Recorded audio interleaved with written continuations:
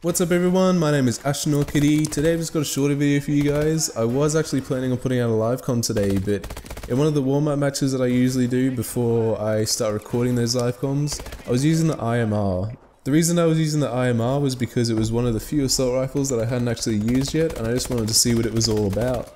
And actually this gun exceeded all of my expectations. Before today, I definitely 100% without a doubt thought that the BAL was the best gun in Advanced Warfare. But after using this IMR, it's definitely arguable to think that this gun is better than the BAL.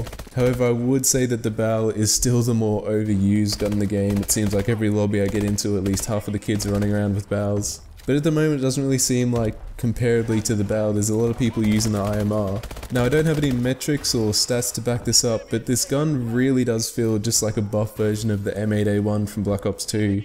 It seems that the turnover rate between bursts is a little bit quicker, and just overall, this gun's really satisfying to use. This gameplay you guys are seeing now is literally my third game using the gun, so the only attachments I had with it were the foregrip and the red dot sight. But already without the foregrip, this gun doesn't really have too much kick at all, but the foregrip basically makes it a laser.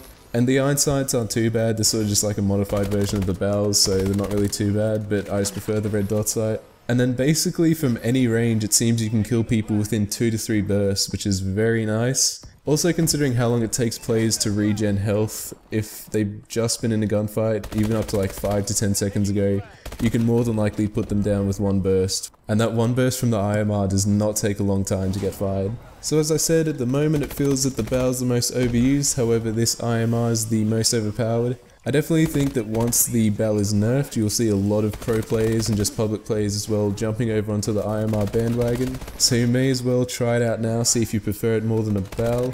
But in the future now, I'm definitely going to be using the IMR a lot more than I've been using the BAL over the past week. But I thought I should give you guys a heads up just in case you wanted to try it out for yourself. As I said, if you like the M8A1 and Black Ops 2, this might be the weapon for you. But guys, I want to thank you for watching. If you enjoyed yourself, you might want to consider leaving a like. If you disagree, then let me know in the comment section below. If you're new around here, then feel free to subscribe so that you don't miss those live comms when they come out in the future. Along with those live comms, I'm also about halfway through editing episode 4 of the Assassin's Creed Unity walkthrough, so be on the lookout for that. But anyway guys, I want to thank you for watching.